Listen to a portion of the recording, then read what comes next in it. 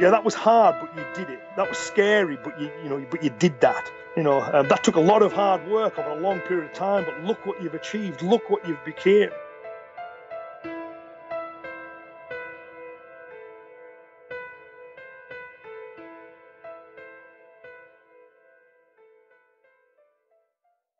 Welcome to Whistlekick Martial Arts Radio, episode 186, and thanks for stopping in.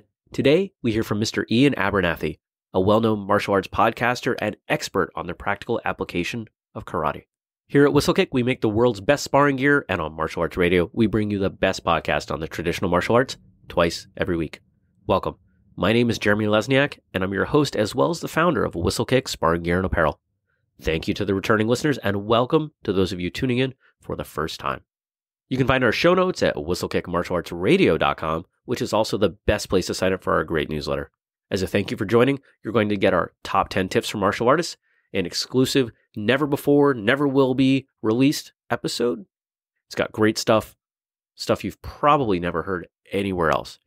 Our newsletter, that's going to keep you up to date on what's going on here at Whistlekick, tell you about upcoming show guests. In fact, that's the only way you're going to find out about the upcoming show guests.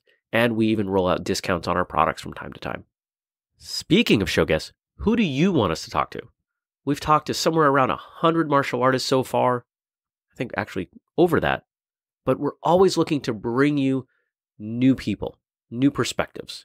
We work hard to bring you a diverse set of guests from different styles, different locations. If there's someone you're dying to hear from, let us know. We'll see what we can do. There's a form on the contact page at whistlekickmartialartsradio.com you can use. Mr. Iain Abernethy is not your typical martial artist. In some ways, he is very much like other guests we've had. He's passionate about martial arts, he's dedicated to his training, and he's determined to give back to the practice that has given him so much. But in other ways, he's so focused on what he does, so intent on spreading knowledge that other martial artists, including myself, are just blown away. He's someone I've wanted to speak with for a long time, and now it's happening. So enjoy. Mr. Abernethy, welcome to Whistlekick Martial Arts Radio. Thank you for having me. Happy to be here. I'm happy to have you here. We've tried to do this. We tried to do this once before, and it didn't happen. That's right. Lost in the depths of email, as is wont to happen at times. Well, I appreciate you reaching out, and I'm saying I'm glad to be here. I'm glad to have you. Now, listeners may know you from the fair amount of content that you put out, whether it's your podcast or the writings. I mean, there's a lot of you on the web. And it's good stuff, and I appreciate it. I think my line of demarcation is if I am going to make the time to read somebody's martial arts stuff, it's got to be good stuff. And your stuff passes muster because I'm checking it out. That's very kind of you to say. I'm pleased you find that to be the case. That's great. Yeah. But how did you get started? You're out there, you're doing all this stuff, but you have some kind of origin story. Tell us about it. My superhero origin story. Yeah. No, I started as a child, around about 11 years old. A few friends at school were going to a local martial arts school. I decided that I wanted to do martial arts. I'd seen recently around that time, Enter the Dragon, I think, had been on the TV over here. So as a result of that, every kid in school's got homemade nunchucks and, everyone's going kung fu crazy. And I remember going down to the local library to try and learn something more about, this is the martial arts. And so I got a load of martial arts books out, and every single one of these books said, you can't learn martial arts from a book. So I thought, okay, right. So I need to kind of take formal lessons, obviously, because this is something I've decided I want to be good at. Quite a quiet, shy kid, didn't really do any other sport or anything like that. So to go to a class was a big deal for me. Parents were, my brother was really active, played soccer and all that kind of stuff. And Ian did next to nothing apart from sit around and read books. So they were delighted at this notion. It's great. He's finally found something he wants to do. So my dad drove me through to the nearest class. It was a class that my friends were going to, which is about 15 miles away from here. Very first class I got dropped. I got punched in the belly and hit the ground. Got winded during a drill that I didn't perform correctly. And the friends that I was going with, there was a grading the very next week. They failed and quit. so the start was, it was not a good one. I remember when I was, again, leaving the class, the one where I got dropped on, the instructor at the time that was covering my class that day, he said to me, look, I'm really sorry I couldn't spend much time with you today. So if you come back next week, I had to focus on these lot for the grading. When you come back next week, I'll spend some more time with you. So I get back home and my mum says, how did the class go? So I hated it, didn't enjoy it, it wasn't for me. And she's like really disappointed. So she says, look, maybe go along, give it another try, you see. So I was like, he did give me a free class and he did say, come back next week. So I felt guilted really, almost obliged. Went back the second time. While the grading was going on, this instructor took me to one side, went through a few things with me, and that was it. The bug just bit. So I've been kind of going back, to that dojo for ever since, really. So that's kind of how I got started initially.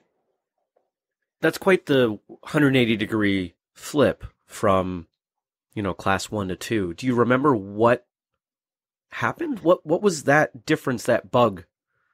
I do not genuinely. I think what it was, it's a very clear image in my mind. We were doing. So you've got your lunging punches. I don't know if all your audience will be Japanese martial artists or familiar with the terminology, but you've got your oizuki, which is your punching with your lead hand forwards, and then you've got your gakuzuki, punching with your backhand forwards. Well, while I'm doing this, I'm messing my feet up like most beginners do. You concentrate on your arms and your legs go. You concentrate on your legs and your arms go. So I'm trying to remember where these things are supposed to go. And then the instructor just said, he goes, just change your feet. He goes, now bend your leg a bit more. He goes, that's it. So I did another one. He goes, that's it. And it was just that initial feeling of, I can do this. Just I've made some progress. Where I think the first class I was left confused and beaten. But on the second one, there was beginnings of, I can see this making progress. But going back, I was nervous every class. I remember it distinctly that every class I didn't want to go. There was a part of me that didn't want to go, but I just kept forcing myself. And as time went on and you make progress. And I think for me, that was probably, looking back, one of the first times in my life where I decided I want to do this. I put the effort in and I can see myself making progress. And that revelation that, you can do that, you can apply yourself to something and make progress. That's a very addictive feeling, I think. And I think, one that, whatever it is now, 35, 36 years later, I still haven't shaken off. Wow. All right. Yeah. It's always interesting to me the difference between those that start martial arts and continue and those that don't.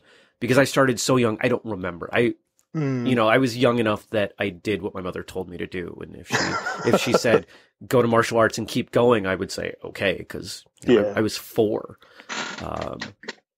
And we've talked about that on the show once or twice before, that my instructors said after me they would never take anyone under 6. So I ruined it for a number of others.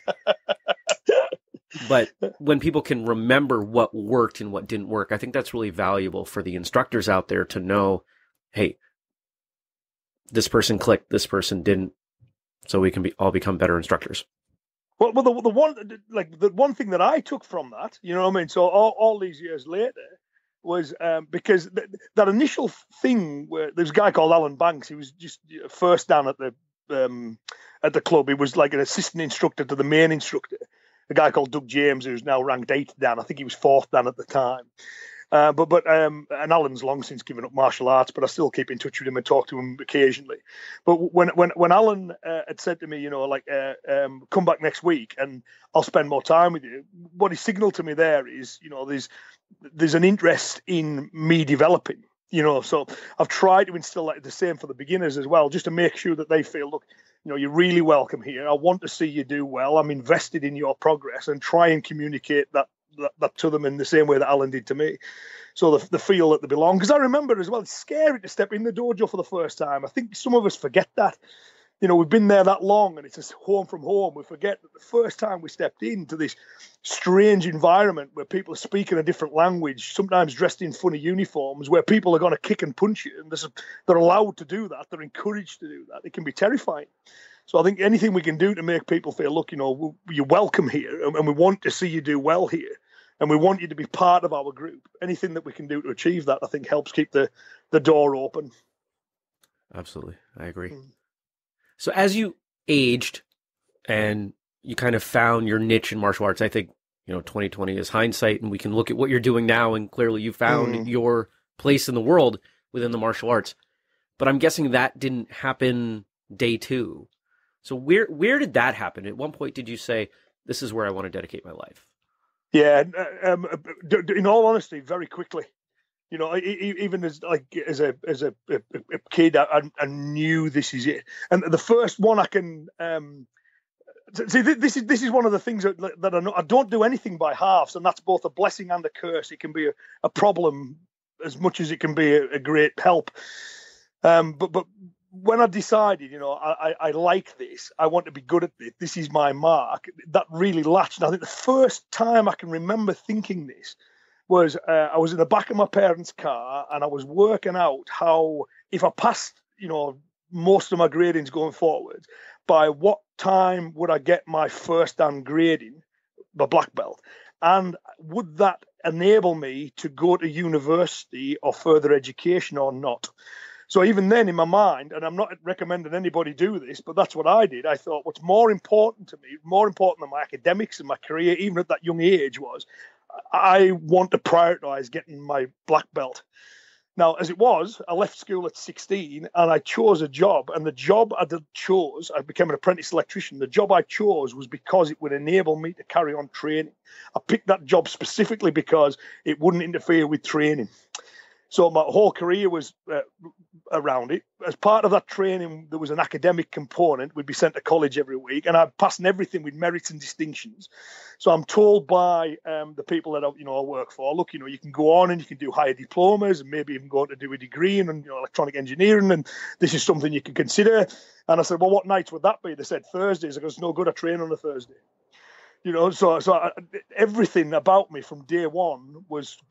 I knew this is what I want to make my mark with. Now, so whether that's as it is, it worked out. If it didn't work out, it would have been incredibly dumb. but looking back, that was something that's bit from day one. But that's me through and through. I can't. And so where that comes from, I'm not self-aware enough to know.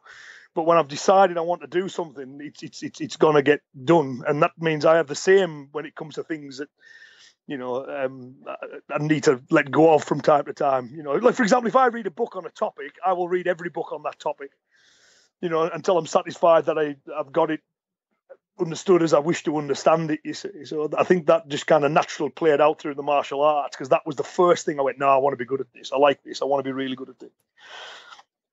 We've heard from a number of our guests, and admittedly, I'm the same way. When something interests me, I tend to become consumed. Is it that personality type tends to find martial arts and do well, you think? Or does martial arts cultivate that kind of personality in children? Yeah, that's a good question. Is that I would think it's probably a bit of both. If you think about in training, it's one of the few things that it rewards fastidious attention to detail. And it's something that we can all make continual measured progress at as well. So looking at the people that I train with, it's one of the things I love about the martial arts. I get to spend, I say it all the time at the seminars, the thing I love about this is I get to spend time with what I call my tribe. These are my people. They like the same things I like. They are as obsessive and enthusiastic about exactly the same things that I am. So I think there's probably an element of it being an initial attractor, I think. But definitely I think the martial arts supports that as well. It rewards that kind of personality type, I think, and that kind of relentless pursuit. And of course, we see some people that become all consumed and then burn out, whether it's in martial arts or other things. How do we stop that? Yeah, see, I'm definitely guilty of that too. That's it. I've said this is a long time. It takes more discipline for me not to train than it does for me to train. So I would do, dumb things. I'm full of cold. I still go to the gym. I'm injured. I find a way around it. I remember the doctor. I had a shoulder injury. I go to the doctor and he said, you really need to rest that. And I went, yeah, no, I will. And he goes, no, Ian, seriously, you really need to rest that, knowing fine well that I'm not going to, And then, of course, I think for me, what happened was I just got older, so my body just wouldn't play ball anymore. I realised that if I just push and push and push, it's one thing doing that in my 20s and to a degree in my early 30s. You can't be doing it in your mid 40s because your body just goes, it's not happening. So it took a long time for me to learn that, the way I was training was often inefficient. It was injury inducing. It was sometimes it even took the enjoyment out of it. It became an obsessive chore. So I'd like to think I've got a little bit better. I wouldn't balancing that now simply because having got that little bit older, I know that if my body's saying not today, then I have to listen to it. Otherwise, it will be okay. You didn't listen, so we're going to keep you out of action for the next week or weeks. So I guess growing out of it's the only way we get better at it. I mean, and again, people can tell me that any good training regime needs that balance, that you need your sleep and you need your rest and all that kind of stuff. And I could say that now, but I know that if there were anything like me, people would just ignore that and do what, if you're obsessive about it, you're obsessive about it. Yeah. Yeah. And we've had a number of folks on the show that have said that very same thing. And I'm as guilty of it as the next person. And of course, that lesson tends to come with age where we're physically forced to start making some changes to the way we train and quality of training, perhaps over quantity of training. Well, I think that's what I find, with the certain things that I do them now, and I think I'm doing it better than I've ever done it, but I can't do it for as long. That's the big difference. The judo training was a revelation for that as well. So I'm training with the judo guys, and they're all super fit guys in their early 20s, and at the time I'm in my mid 30s, and there was that realization that I can't keep up. There's no way I can possibly keep up with this. So.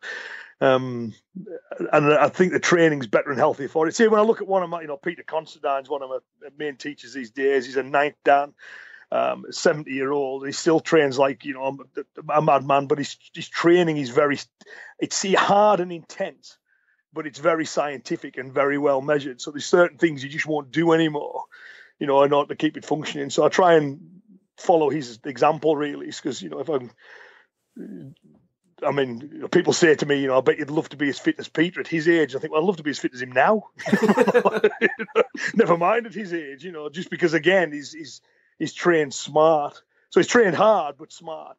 Certain things he won't do anymore, like he won't kick or punch the air and stuff like that, just for fear of damaging joints and things. So there's a wisdom that it comes to in the way that he trains. So I try and copy a little bit of that too, I think. If you could roll back a couple decades and, tell your younger self some things that you've learned now, what would you say? Because we have younger folks listening to this show. Yeah. But I know I wouldn't listen. so based on that premise, I know for a fact I wouldn't have listened. But I think, to give examples, I think the one thing that I can, if I couldn't get a technique down, the sensible thing to do, of course, is go, okay, I'll work it, try and improve it as much as I can, and then, okay, finish training now, get on with the rest of your life. That wasn't me. If it wasn't quite right, I'd do it again and again and again. And if it still wasn't happy, when I'm forced to leave and train, I'm obsessing about it. I'm not happy about it. It's almost depressing me a little bit. It's dragging me down. I can't wait to get back to the dojo so I can work on it some more. I see, and that's, looking back, that's not psychologically healthy. So that's definitely something that I've left in the past. I can have a bad session now. Yeah, well, it was a bad session, but it was still a session. And I couldn't do that when I was younger. And I think training would have been more productive and more enjoyable if I'd just been able to do that thing. Okay, I'm done now. Good or bad or indifferent, I'm finished. I just want to leave it. So I think the main bit of advice I would give me is, imply yourself while you're in the dojo, work hard when in the dojo, but it's not the be-all and end-all of your existence. And when you leave, put it aside and go and concentrate on something else, because I didn't do that, and I think that was the main thing. I don't think psychologically it was healthy for me to be that obsessed with it, especially when it turned negative and I was berating myself for not getting a particular thing right or not being able to achieve a certain thing. Were you really hard on yourself? Oh, brutal. Absolutely brutal. Yeah. Which is an odd one because, this doesn't come from anywhere I can see. Instructor was always, was hard, but very supportive. Family always very supportive. But I think there's that side of me that was very harsh on myself, in a way that definitely was. But I'd experienced that in all kinds of things. Like if I was training, it would bring an intensity to it. So there's I'd get almost like an internal conflict. I'd get mad at myself if something wasn't physically achievable, and I'd despise my own weakness, for not being able to do certain things. And then when if I achieve something, I feel good, and then it's the next challenge. So again, that's the negative side. Like you mentioned at the start, I throw a lot of content out there. Well, that's a result of that mindset. Is like, get it done, finish the project, on to the next thing, which again can be positive, but it can also be negative. And back then it was negative more often than it should have been, I think. So that would definitely be the big bit of advice I would give myself, is just, chill out. Training will just be as beneficial. You'll just do as well, and you don't need to kind of berate yourself in the way that you're doing. Yeah, there's a mindset, I think, that sometimes forms with that negative self-talk, and I'm speaking from experience here, that you can work yourself into a hole that starts to have physical manifestations. You tell yourself, I can't do this, or I suck at this, or however you would term it. You do that long enough, and you actually stop being able to do the things you could do. So that's it. Well, I remember this is like that getting the that was something that. So again, I can remember exactly where that came from as well. This idea that positive self-talk was important. There was Lauren Christensen from Oregon. He wrote has written some fantastic martial arts books. But way back when, he wrote a book called The Way Alone. It was a small book by Paladin Press, but it was on ways in which you could train on your own. So I buy it from this mail order martial arts supply in Wales, and can't wait, because this book's going to show me all new ways in which I can beast myself, even when I haven't got a training partner. So the book comes, and there was a section in it on visualization and mindset, and I read it. Oh, it makes a great deal of sense. So I think that was my first introduction to that idea of keeping the mind positive. But even then, at that young age, I would twist it a little. So I would tell myself it was positive, but it wasn't. Looking back, it wasn't. So you do things like, I can do this, and I'd push myself into the ground as a result. So that. But eventually, when I got a bit better at that, the internal self-talk thing got a lot better. I never really got down on myself for you can't do this, you're useless. That wasn't really part of it. I knew I was progressing at this, and I knew I was getting good at it, but it was that dissatisfaction. I always wanted to be better than I was, which again in itself is not a bad thing, but if you concentrating so much on it to the point where you're pushing yourself to an unhealthy degree, I think that's when it crosses the line and becomes a bit of a problem. Has your attention on different aspects of martial arts changed with time? Oh, yeah, and with age? Yeah, definitely. I mean, and originally, I wanted to go to the martial arts because I wanted to learn how to fight. As a young kid, you get into your fair share of scraps, and I thought that was part of the reason, as well as and I can look cool while I do it, Bruce Lee style. I wanted to learn. This is something I want to learn to be able to do. So that self-defense side of it was always key, was always there, and that's still there. But I think, obviously, competitively, I did little bits when I was younger. The whole club did. Every competition that was there, we entered it. It was never really where my heart was, but I did it. And then, as you get that, I became really interested in the kind of practical application side of things. And during my kind of 20s, that was the driver. And then as I've kind of gone, late 30s, mid 30s onwards, I've started almost like full circle a little bit and started coming to realize that there's many other benefits to the martial arts away from the kind of practical application of self-defense skills. So now I'm also enjoying the art side of it for, art for its own sake. I'm starting to enjoy, and the culture of it a little bit more. I'm starting to appreciate it a bit more. The demarcating the skills I use to fight with a fellow martial artist and to enjoy that fight, and then keeping that separate from the things that I would use for self-defense purposes. So I've got a much broader view, I think, of the martial arts now than I originally had. And I'm enjoying exploring all those various aspects, still keeping them very much separate. And I don't like to contaminate one with the other. But I've definitely developed a broader view of what my karate, or what I want my karate to be about. Now you kind of rolled over competition there, saying you did it, and it sounds like you did a fair number of them. But I believe the words you used were your heart wasn't in it. What do you mean by that? Well, so the club that I was in, as soon as there was a competition, everybody went. It was part of the club ethos. We'd hire a bus and we'd go to the clubs. So it wasn't like, I don't want to compete. Everybody competed. It was just part of it. The question of whether you want to do it or not was never asked. You just did it, but it was never thought about either. But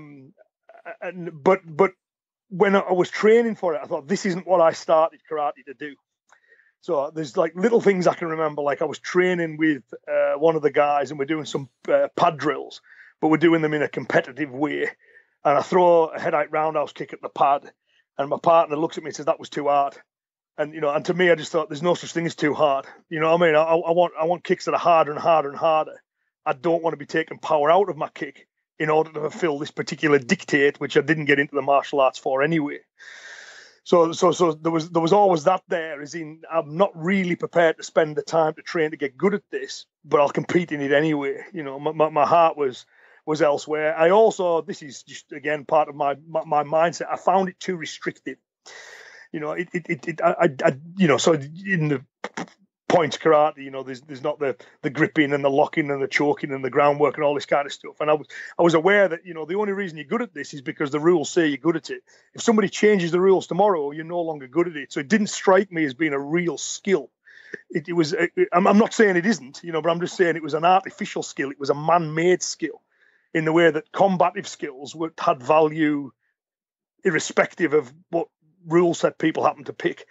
So it just didn't gel with me for a whole host of other reasons. The weird thing is, later on, when I started training the judo to supplement the karate, I did a few judo competitions. This is in my early 30s, and those I really enjoyed, because I think I'd been able to better compartmentalize, saying, okay, this is sport, competition, fighting, gameplay, and I was better able to kind of separate it off.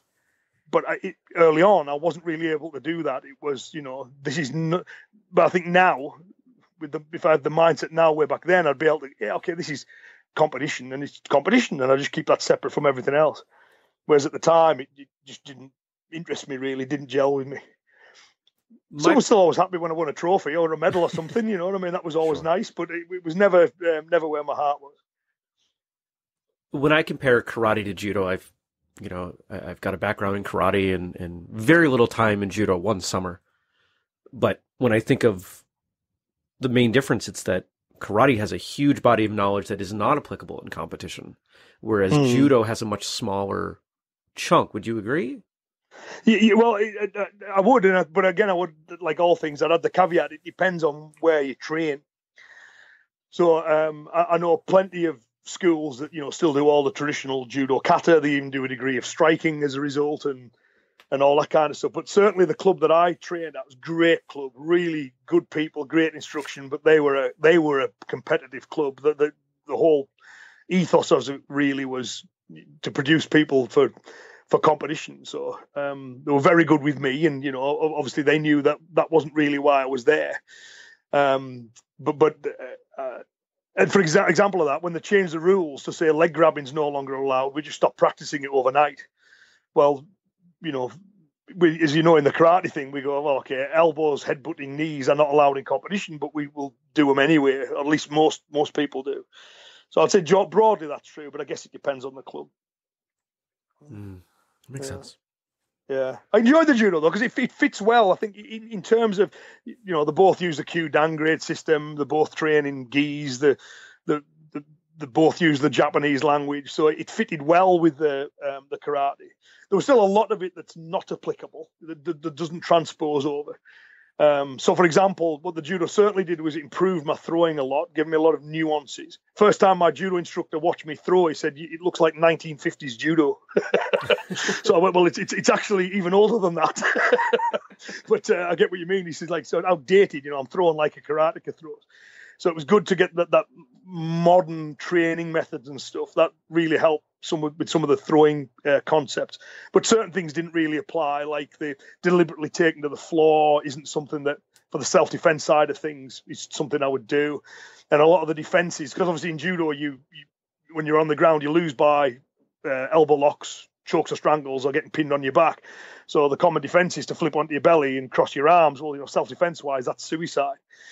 But I still was able to go, okay, I'll just put all that to one side and enjoy the game of judo. And then later on, of course, when I brought it back to the dojo, there was probably about, 10% of what I learned would sit well with the karate. The rest of it, didn't, because it's designed for, beating a judoka in judo competition. Right. So much of what you do is intentional. I'm wondering if judo was a choice over, say, like traditional Japanese jiu-jitsu? Yeah, well, this is where that came from. Was so one of my big influences, one of the teachers was Jeff Thompson, who's written like loads of self-defense books.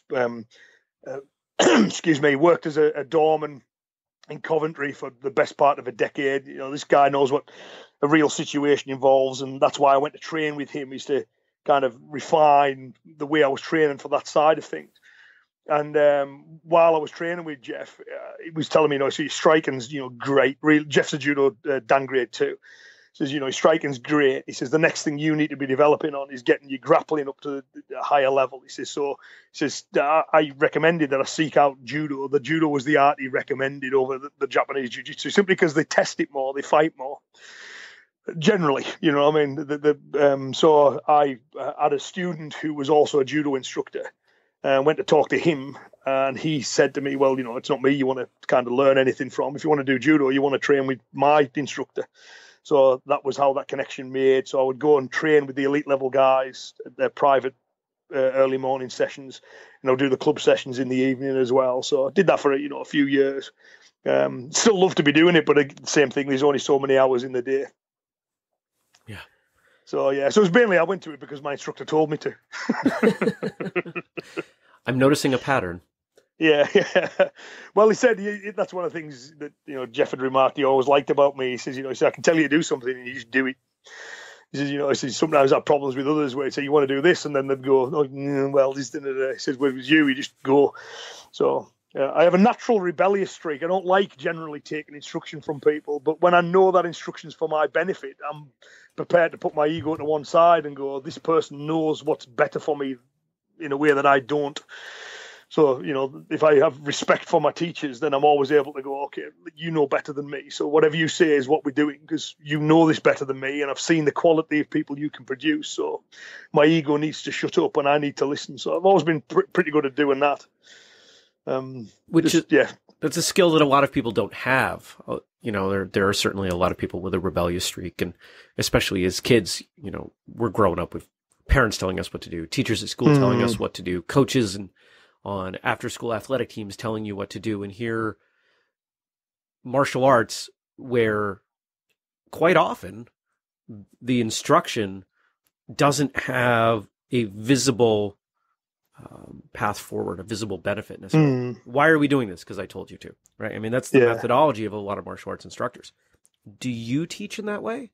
No, and I wouldn't respond well to that kind of instruction for me as well. So there's a subtle difference there, I think. So if I went into a dojo and someone said, just shut up and do it, well, I would say, no, I need to understand why I'm doing this. What's the point of this? I'm not prepared to shut off my intellect, for this. But I've always had instructors who have been pretty good at saying, look, we're doing A and B in order to lead us to C. And when they've done that, then they've gone, right, for A, you need to do this. You might not fully understand it. You might disagree with it. You might not fully understand the benefits this is going to give you, but I want you to do it. And at that point, I've gone, right, okay, I understand the broad lay of the land. I understand where we're supposed to be headed. They've explained to me what the general intent is.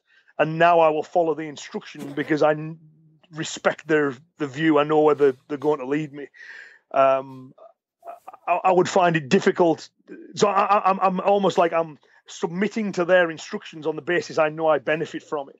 I think one of the problems we can sometimes have in martial arts is, and it bleeds over to the self-defense side of things, if we encourage people to just go, right, just shut up and do because I say so, self-defense wise, that is encouraging a terrible mindset. So we in the dojo, we say, look, shut up and do whatever the biggest, fastest, hardest hitting guy in the room tells you to do it. Don't ask questions. Just keep your mouth shut and do what you're told.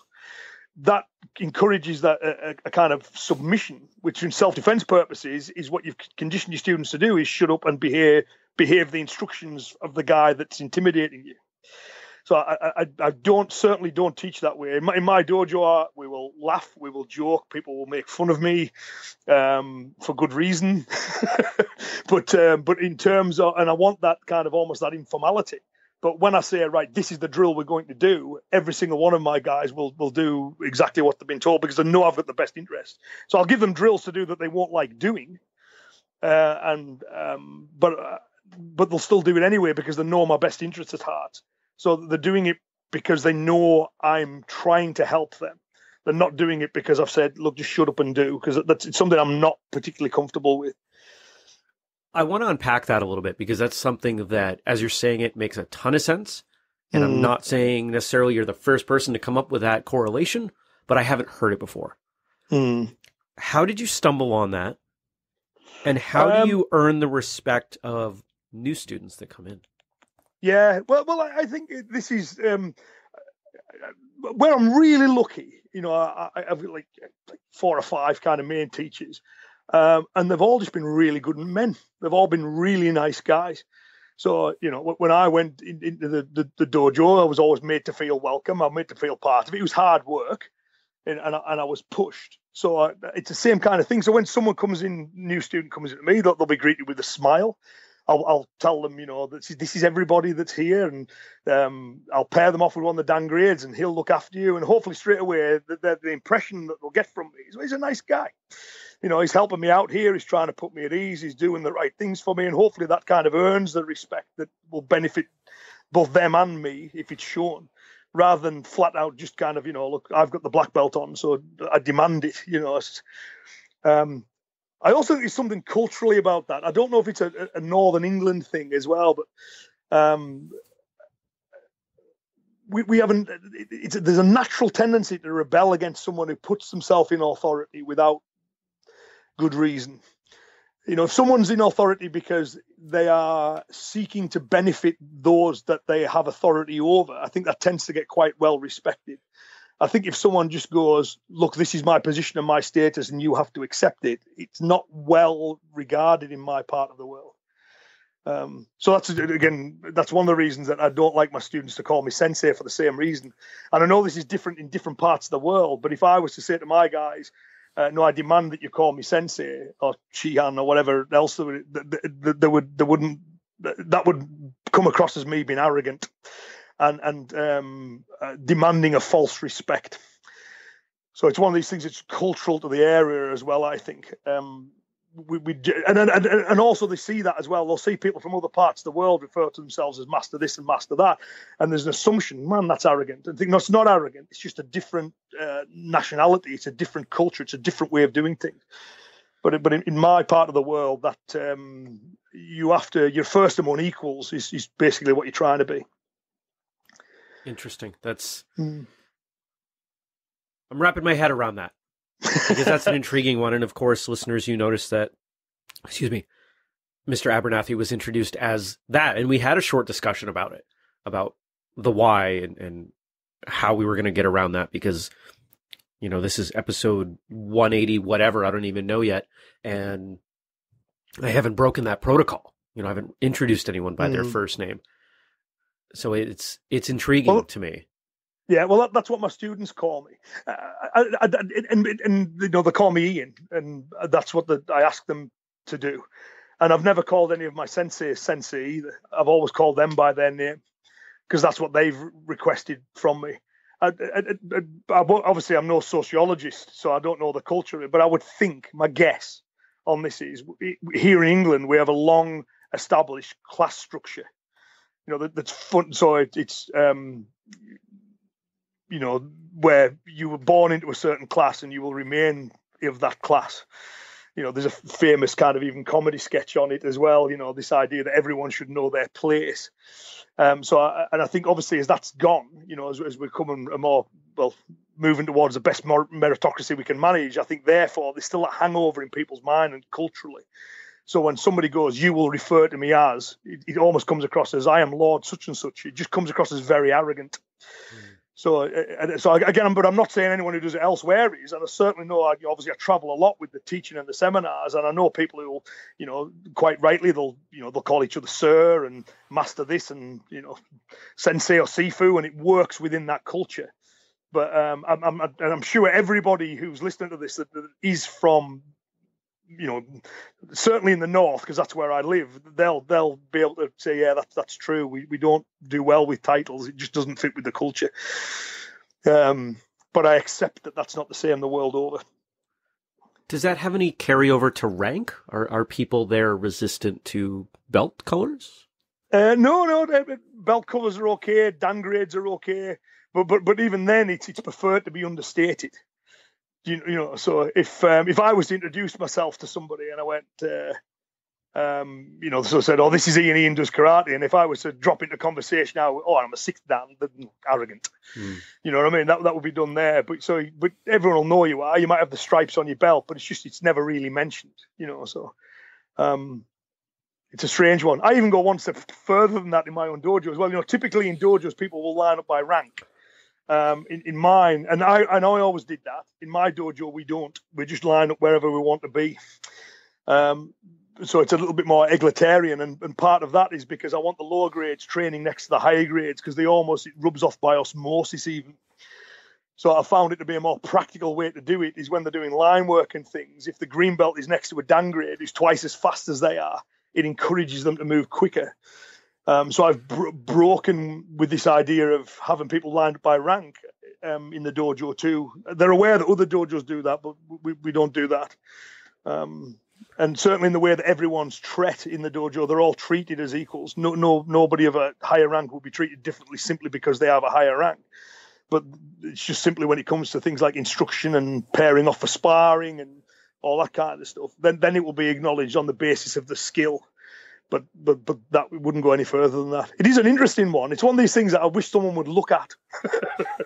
But it's probably such a nuanced thing, that no sociologist or psychologist will ever choose to examine the difference in the way that downgrades and ranks are perceived around the world, you see. So, but I believe it's in other places. I mean, as I understand it, in certain parts of the world, on your business cards and stuff, you'll write, I'm Sifu this, or my name is Sensei whatever. I believe in Japan as well, that's even considered poor form there. They don't do that. Other people call you it, but you don't use it as a rank in the same way you would like a doctorate or a professorship or something like that. So I think it's just these cultural things. It is interesting though. It is, and as I'm hearing you talk about having your students line up wherever they line up, I can see the benefit to that. But when you start talking about running drills, I have witnessed the benefit of that. And that's something that when I teach, I'm not going to say that I go out of my way to mix people up out of their lines, but I will absolutely not force them to get back into them, because you're absolutely right. Having lower ranks next to higher ranks, there's a lot that happens there. I mean, I don't know how many people listening to the show forget what it was like to be a white and a yellow belt or whatever low ranks you went through. But you're spending a lot of time looking around saying, am I doing this right? And if the only people right around you are not doing it right, that's just limiting your progress. So put it, when I'm trying to get somebody to learn a new form, I will stick them between two of the higher ranks. They're going to progress that much more. So, there's a good way to kind of balance that. If schools, owners, instructors listening aren't ready to go the full Monty, so to speak, and have everybody line up willy-nilly, have them train that way. Well, I think that there is obviously certain times, if they were all doing different combinations, for example, then it's no good if some are doing short ones and some are doing long ones, because you have people crashing into one another, So I can understand that certain times you need to order it for what you're doing. But generally, I'm a great believer in if we do anything, we have to say, okay, why do we do this? And the answer just because is never a satisfying answer.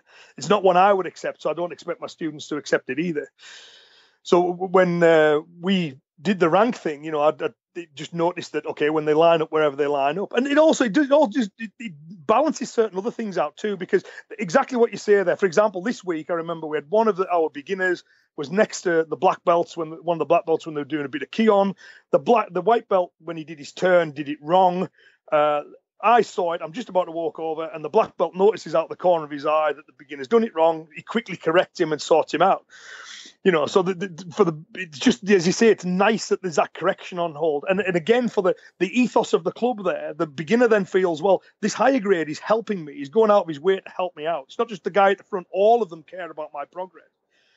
So which is quite nice. And then also for the higher grades, it gives them a chance to kind of pay something back.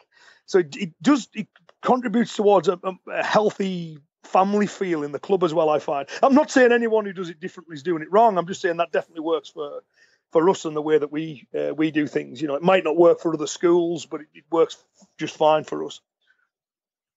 Right. And I think it's important you're underscoring that different ways are okay. It's not right. It's not wrong. But one of the things that I feel very strongly about is that we need to expose ourselves to the different ways so we can have those epiphanies and say, I want to try that, or that makes sense to me because of X, Y, Z. It makes us better. Yeah, no, absolutely, definitely. I am a great believer in doing that. And this, again, where I've been really lucky, all my instructors encourage that. All of them did. So if I expressed an interest in something, they'd be, right, okay, I know a guy who teaches that. We'll get him in and he'll share it with you. And, it's right back. Funakoshi talks about this as well when he's talking about Itosu and Izato, his two main teachers. Funakoshi remarked, he goes, they shared no petty jealousy of other masters. He said, and would introduce me to people that they knew so I could learn the methods at which they excelled.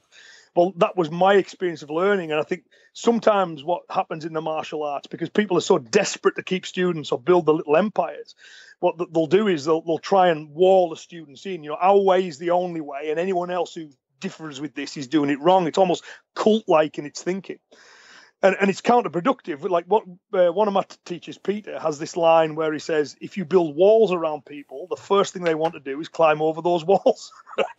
So I'm part of a huge association, and part of the reason it's huge is people know that they benefit from being a member of it, but there's no restrictive practice. We let them go out and explore and find things. And if they can find a better way of doing things, then that's great. And I've even got that built into my grading system. Part of my aim for my students is as they get better, they should need me less and less and less, because they should be capable of learning and thinking and developing things for themselves. I never want Iain Rue to exist, because if I do that, I've failed. I want to be able to give my students a step along the path and share with them what I've got. But I don't want them to kind of try and preserve it in amber or anything like that. I want them to move on and explore. And whether if they agree or disagree with what I put forwards, and that's healthy, I think.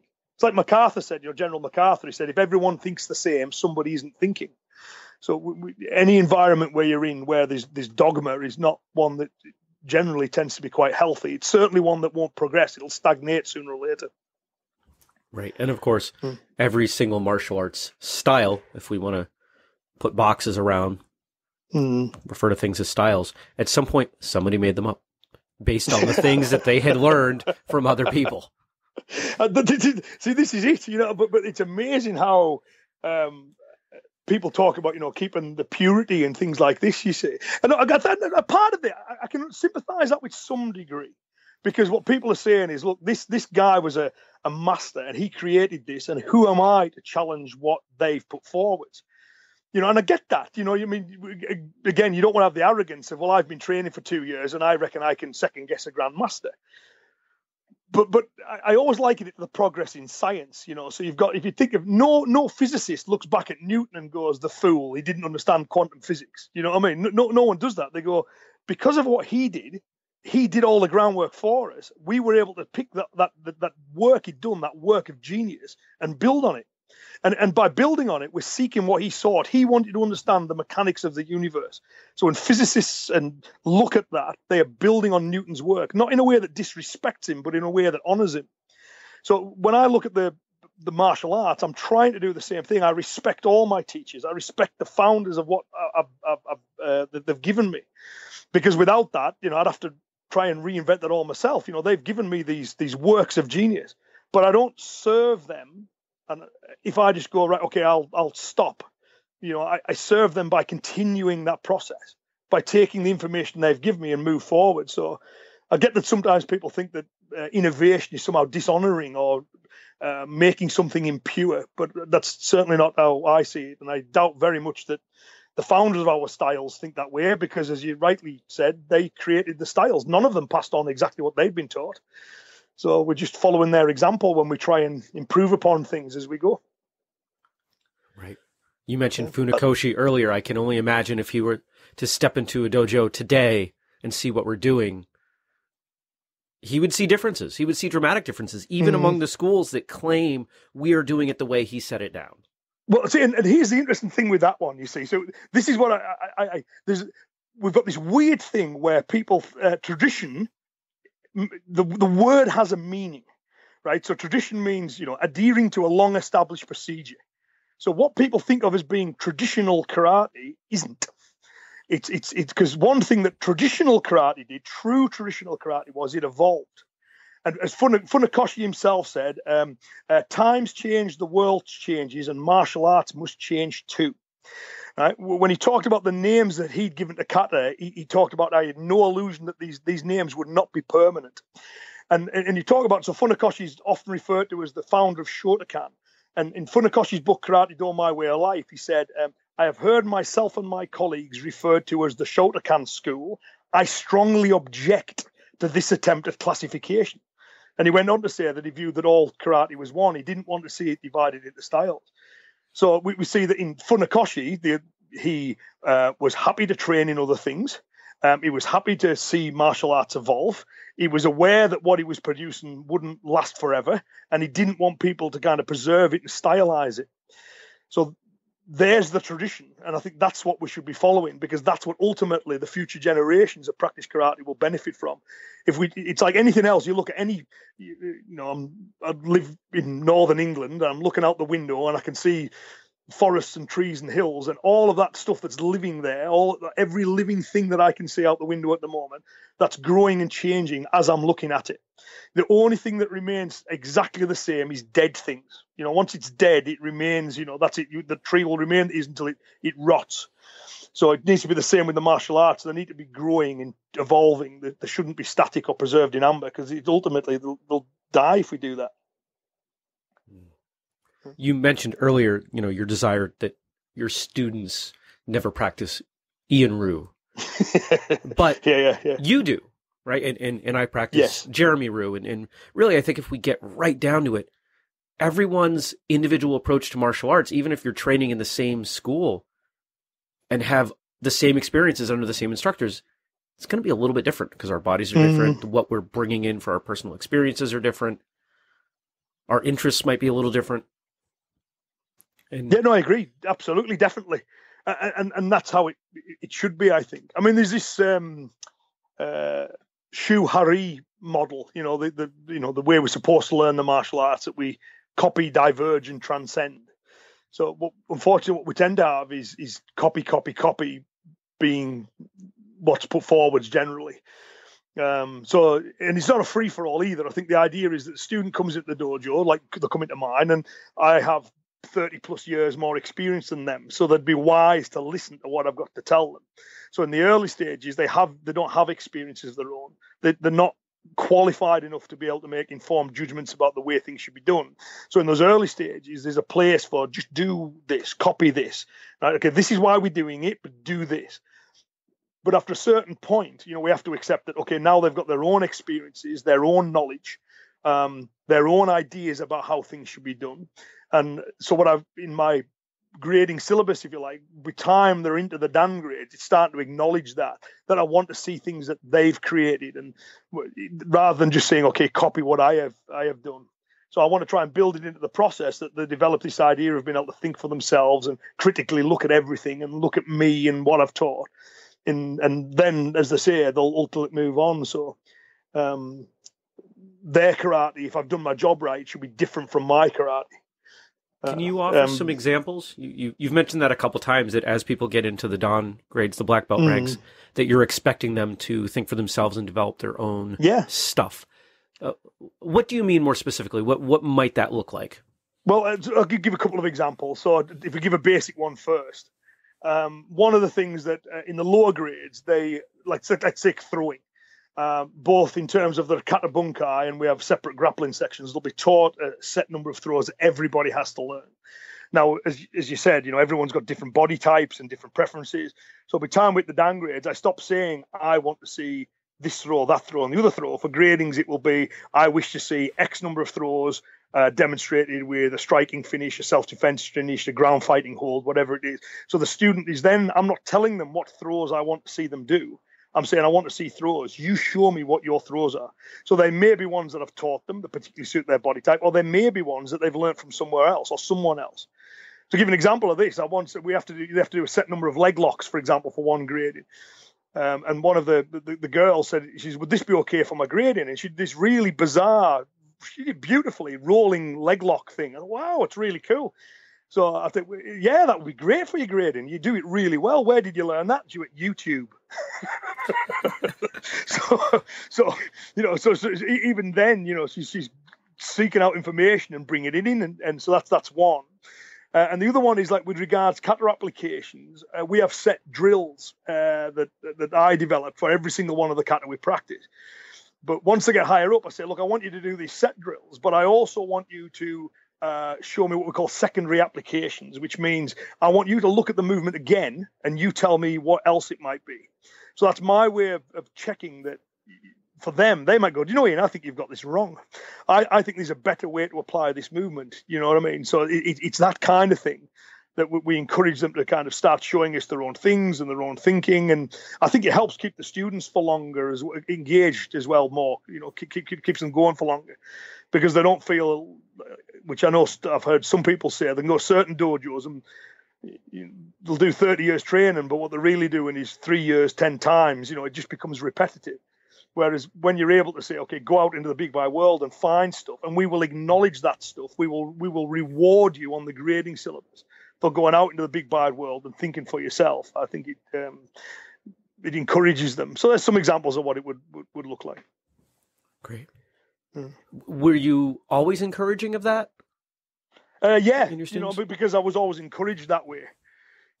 But my own teachers did that with me, so it was just a natural extension of it. But what I did was, of course, I formalized it.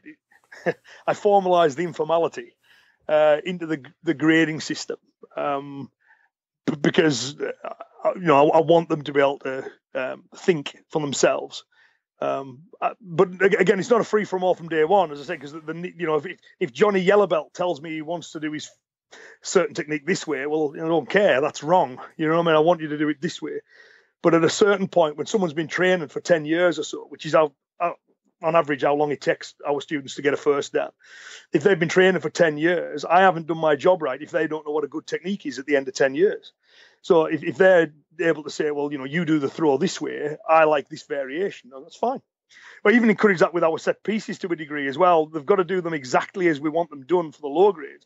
For the higher grades, they're allowed to, the phrase I use is add in their own dirt. So they'll keep the broad general outline, but they'll go, I'm going to insert a strike here. Now you did a punch, but I'm going to do a palm heel. And again, it just allows it to become their karate. So we've got that common core, but we all branch off it in different ways. Their karate. I think that's an important thing for people to understand. We're talking a lot about, this has kind of been the recurring theme of our conversation, that individuality, that development of your own personal path. Do you get into... Please, go ahead. No, I was just going to, I think it's really, really important that as I say, for that, that they have that. So I know some people might like the idea of, I want to practice something pure, unchanging. But that's never been what the martial arts has been. It's an illusion. So, I would encourage people that there's a lot more fun in a living, breathing, evolving martial art than an illusion of a pure one. So that's just what I was going to add. I'm sorry for interrupting. You were about to say something. No. Yeah. You can't interrupt me. This is your episode. I am merely a guide on the path. One of the things that we haven't talked much about today is kind of the philosophical side of martial arts. And I can't imagine that you have dedicated your life to this and have become so passionate about it without some views, without some notions on the personal development aspect, which is something that's really important to me. And I'd just be interested to hear your thoughts. It's really important to me too. So, for example, we, on our club name, the name of our club, we call it Abernethy Jissen Karate Do. So that's Abernethy's actual combat karate do. And some people go, why have you got the do on the end? Surely you're a karate jitsu group. But the reason I keep the do is this idea of, no, a big part of what we do is that personal development. Because, and I wasn't always that way. There was a point where in my martial development that I really didn't care for that. It just seemed an irrelevance to me. Show me how to punch and kick harder. That's what I cared about. But you start to realize, actually, like most people, thankfully, we live in a time, and I'm certainly living in where I live. The violent crime is relatively rare, so there has to be another reason for training other than my desire to keep myself safe from crime. I joke about it at seminars. I say nobody wants to be sitting on the deathbed, 100 years old, saying, well, those 60 years in martial arts were a complete waste of time because no one tried to stab me. There needs to be something else you're getting from them. And if you think of things like, so I always say that the martial arts need to be both life-preserving and life-enhancing. If a martial approach ticks those two boxes, I'm interested in it. If it only does one or the other, I'm not interested in it, because there are approaches that try and do one or the other. So for the life preserving side of it, there's the self-defense side of it, and then there's just keeping me fit and healthy.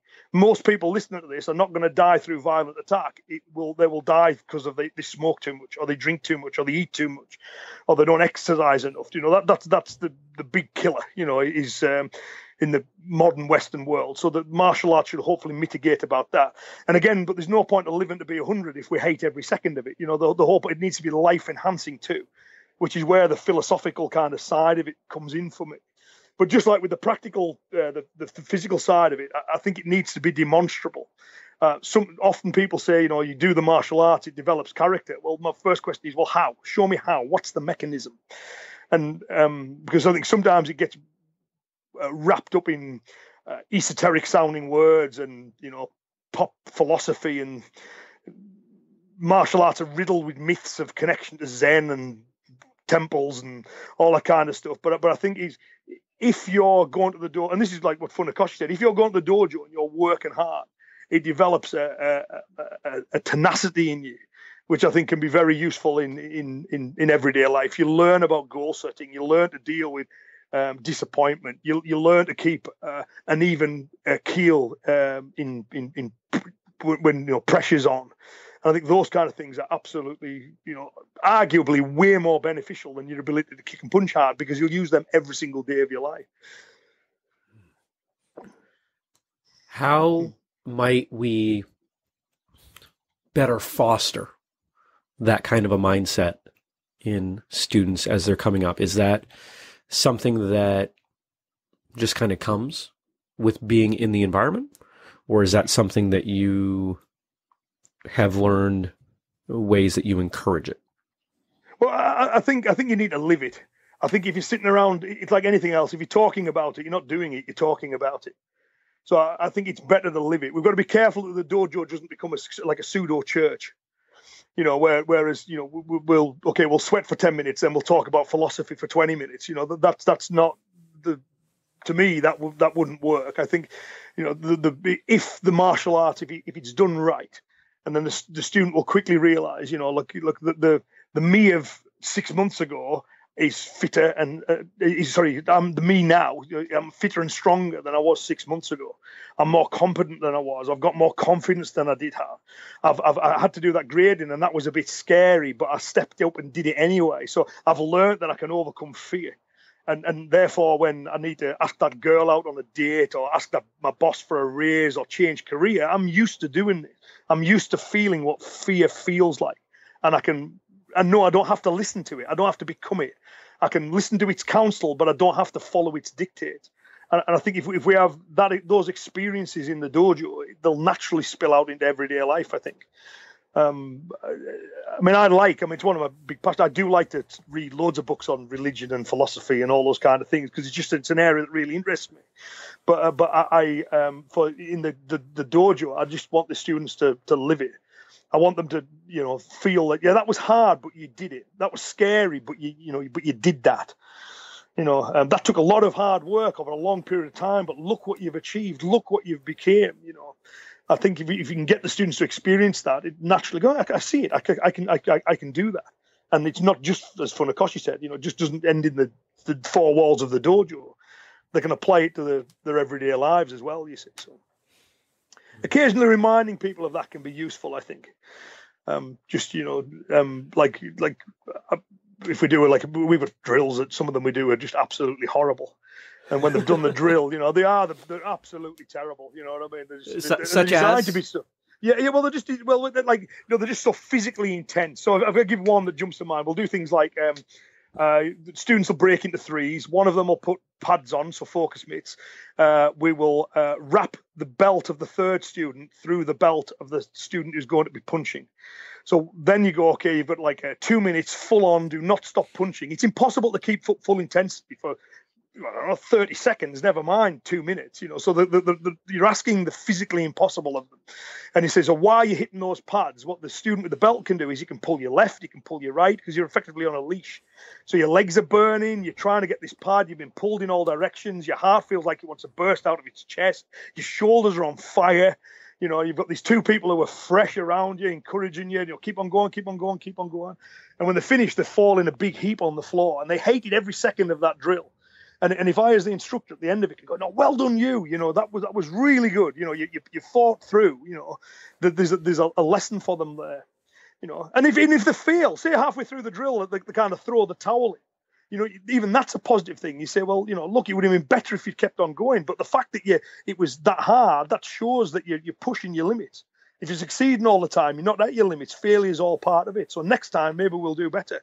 But at least you gave it a go. At least you tried to step up. So things like that, I think, can be encouraging for people and can make them feel more powerful and more able. And ironically, we expose them to the weaknesses in order to get that to happen. That's where the lessons are. I mean, it is humanity. We tend to learn much, much more when we fail. Oh, I agree. It's and then it's always, I think, again, which goes back to the mindset thing. It's trying to avoid using negative words around it as well. So if everything's a success, so even when we're fighting, when we're doing the fighting stuff, I always say if the technique's blocked or countered or something like that, all he's giving you is another opportunity to do something else. So that's a mindset you want to fight with. If he stops this, great, he's giving me something else. It's an eternally positive mindset. That I am going to win and I am going to dominate.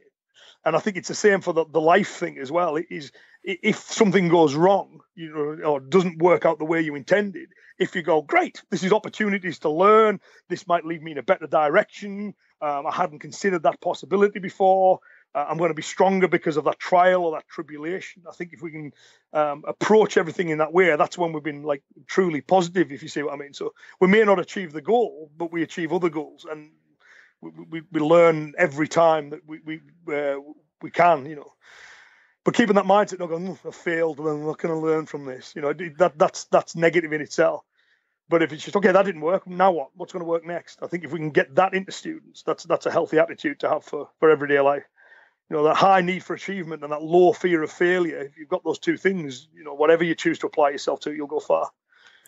I think you could almost wrap up martial arts training as learning a whole bunch of ways to not do things. Yeah, well, I like Edison. That's what example is. When Edison was apparently, whether this is true or not, I don't know, but it's a good story. When he's inventing the light bulb, apparently he gets interviewed, and he's had 300 plus prototypes of this thing, some of which have blown up and some of which have caught fire and some of which, you know, just the whole kind of things.